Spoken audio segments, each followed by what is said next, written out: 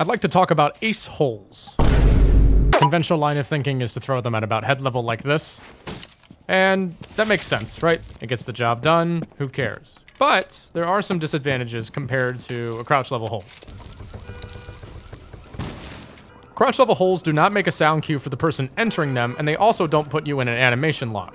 Animation locks can screw with your crosshair placement a little bit. You can see that if you don't look directly at the thing, sometimes if you look too far to the left or to the right, then you're not going to be able to activate the animation prompt. Whereas with a crouch hole, I can look at the angle I might get swung from the entire time I go through to the site. So if you can help it, make a crouch hole, not a vault hole with an ace charge.